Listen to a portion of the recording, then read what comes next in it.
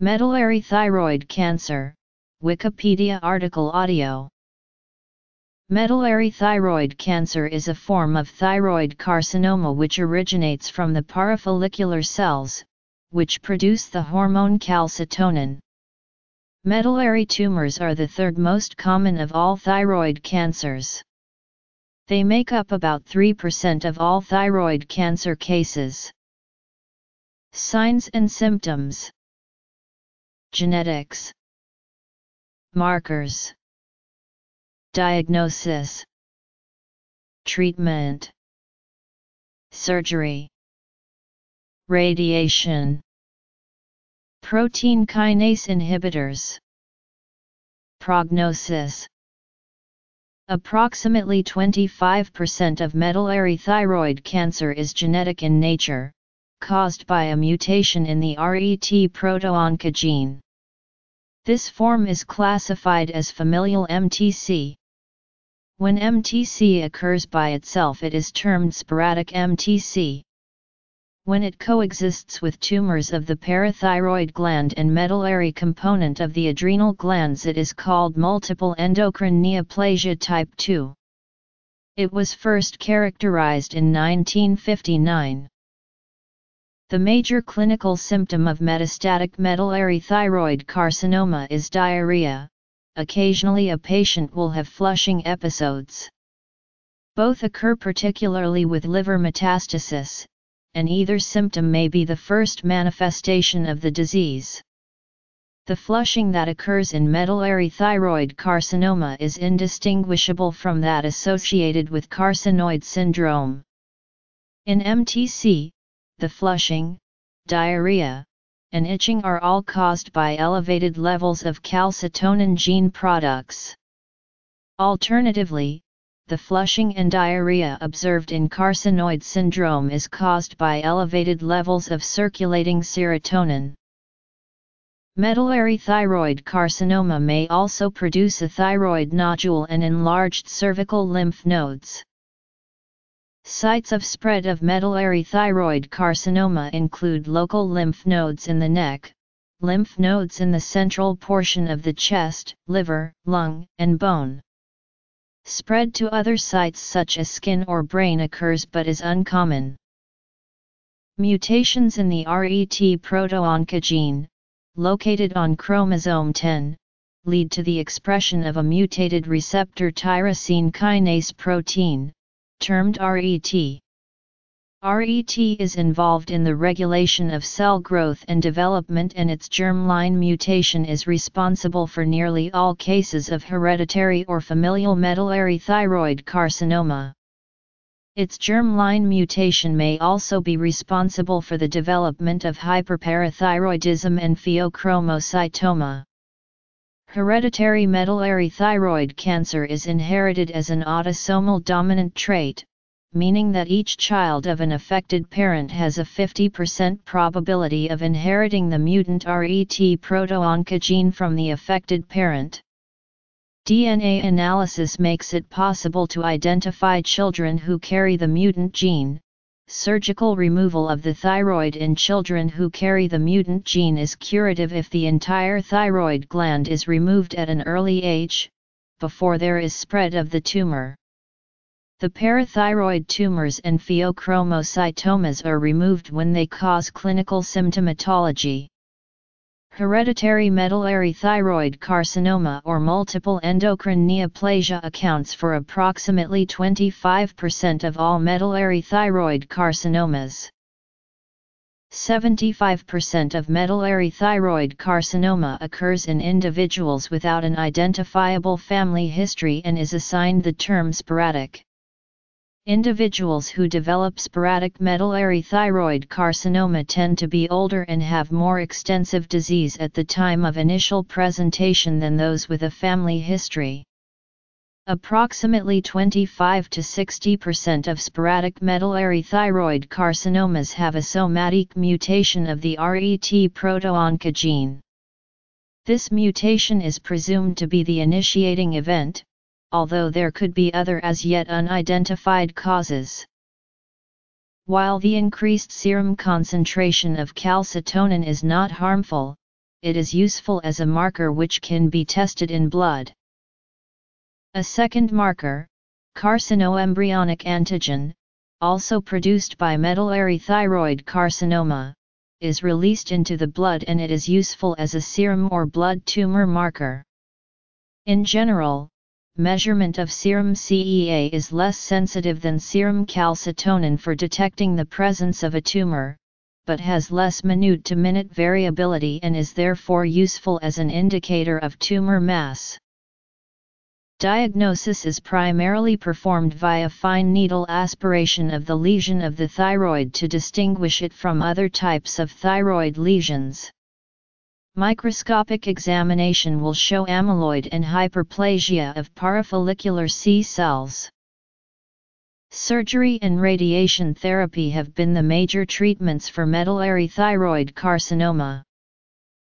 A total thyroidectomy with bilateral neck dissection is the gold standard for treating medullary thyroid cancer, and is the most definitive means of achieving a cure in patients without distant metastases or extensive nodal involvement. Due to the extreme level of difficulty in successfully performing the neck dissection without extensive morbidity, it is very important for patients to seek care under an experienced surgeon at a center of excellence who operates on MTC patients at least several times a year.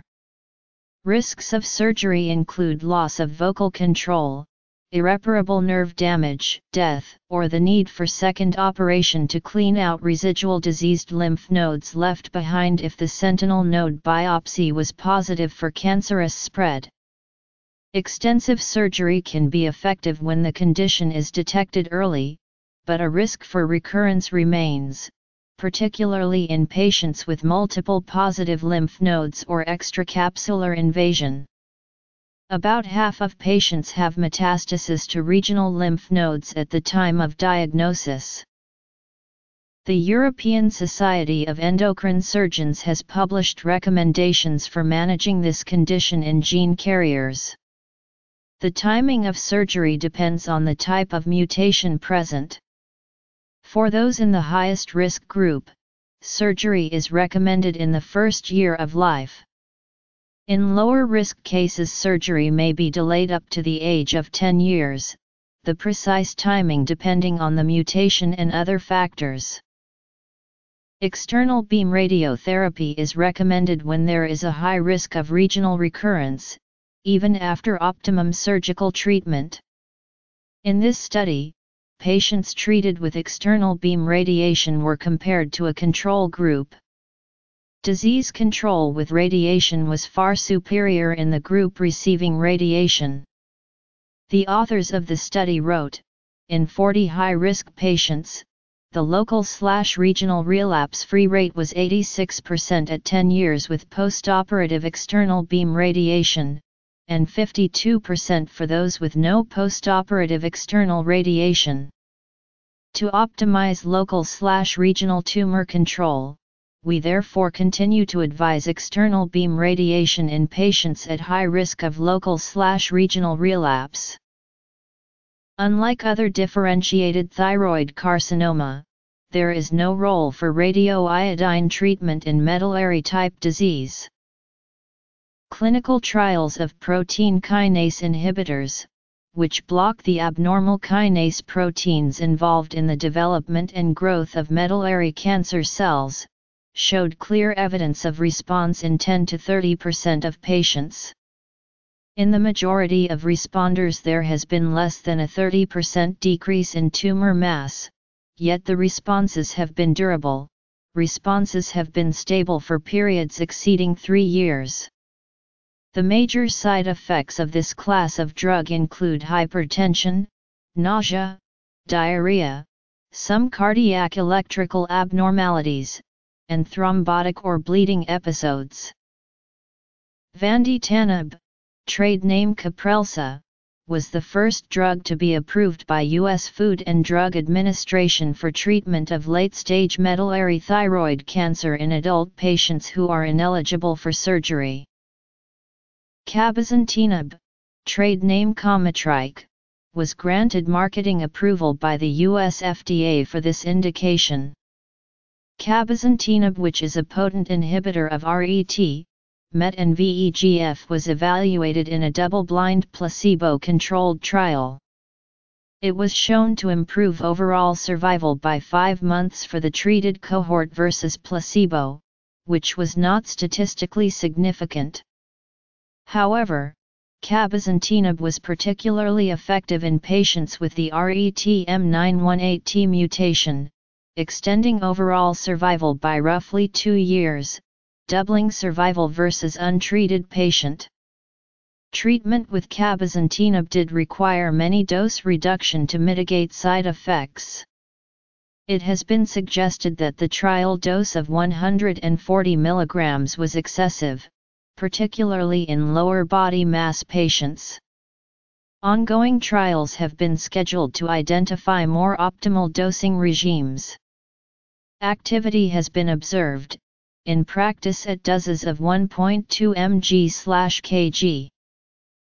Depending on source, the overall 5-year survival rate for medullary thyroid cancer is 80%, 83%, or 86%, and the 10-year survival rate is 75%. By overall cancer staging into stages I to 4, the 5-year survival rate is 100% at stage I, 98% at stage 2, 81% at stage 3 and 28% at stage 4. The prognosis of MTC is poorer than that of follicular and papillary thyroid cancer when it has metastasized beyond the thyroid gland. The prognostic value of measuring calcitonin and carcinoembryonic antigen concentrations in the blood was studied in 65 MTC patients who had abnormal calcitonin levels after surgery. The prognosis correlated with the rate at which the postoperative calcitonin concentration doubles, termed the calcitonin doubling time, rather than the pre- or postoperative absolute calcitonin level. The calcitonin doubling time was a better predictor of MTC survival than CEA, but following both tests is recommended.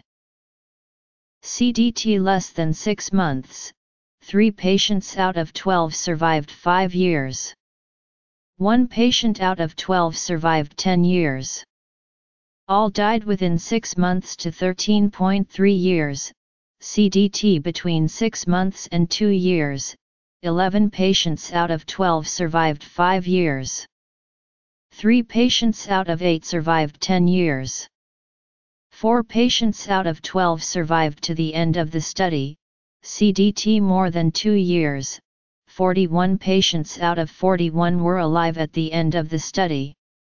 These included 1 patient whose calcitonin was stable, and 11 patients who had decreasing calcitonin levels.